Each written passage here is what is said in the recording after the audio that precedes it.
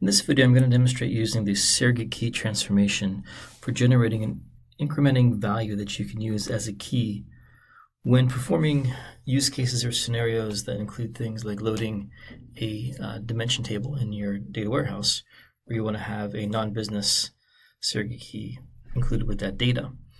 Now, I had a request to demonstrate this because I have a couple of videos and some blog posts for samples that I have put out recently that you can find, that you'll be able to find pretty easily, that are slowly changing dimension scenarios.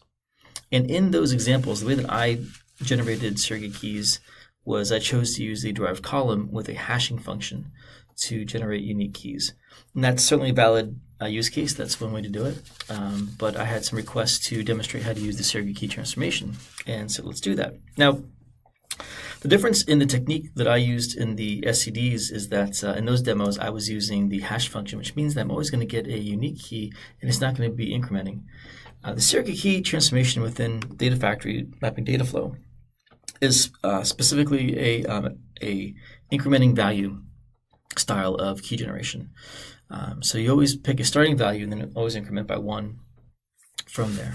So what you have to do if you want to use that, you can absolutely do that, but when you want to use the surrogate key, what you want to do is first go find the max value out of your target, your destination, or whatever source that you have that has that max value in it. So to do that, what you do is, in this example, I don't have a fully built out slowly changing dimension loader here. Instead, this is just demonstrating how to use a surrogate key. But I have a new file of new employees coming in. So this file is the same that I used in the other demos with my dim emp or dim employee.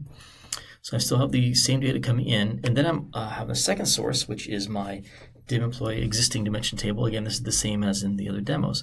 But instead of pulling in the entire schema, all I do is I go into source options and I type in a query manually here, and I'm executing select max surrogate key as max val from dimemp.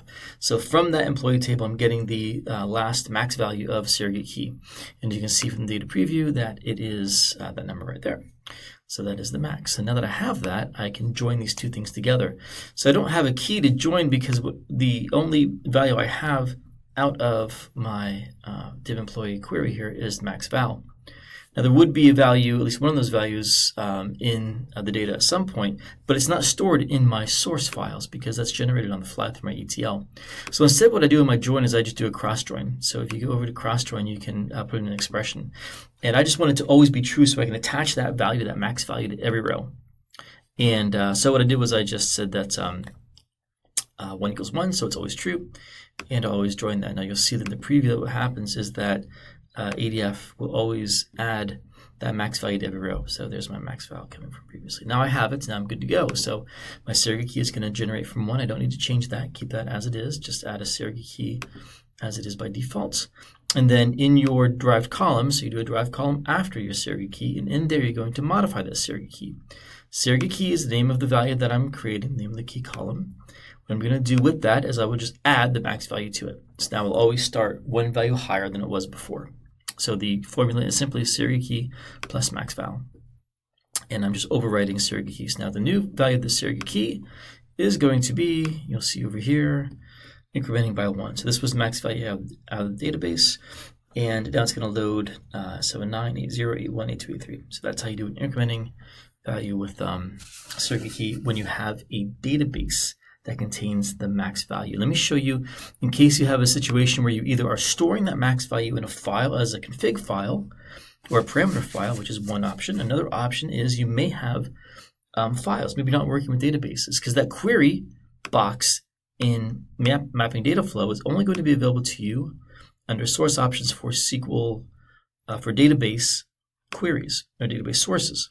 So for file sources, if I have a file that contains the max value, what you have to do is you connect to that file. So this happens to be my employee file again, and you need to do a manual aggregate transformation. So select max emp ID or surrogate key is essentially you writing your own aggregation, right? The aggregation can be done from an aggregate function, an aggregate transformation.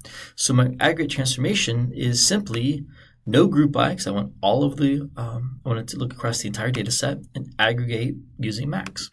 So my aggregate is max employee ID. I'm using employee ID because on my file I don't have surrogate key, but you could use surrogate key here if you had surrogate key in that file. Now what I get from my data preview will look exactly the same, max val, just a different value because my file has different data in it. All right, so that's my max. Now the rest of the data flow is exactly the same. I join using cross join, saying 1 equals 1. I create my surrogate key starting at 1, and then I add those values together. My max value, I did protect here a little bit. I was a little bit defensive. I said 2 integer on both, so I cast right here in the expression, but works exactly the same. So that is how to do the surrogate key within a data flow in ADF mapping data flow. Thanks for watching.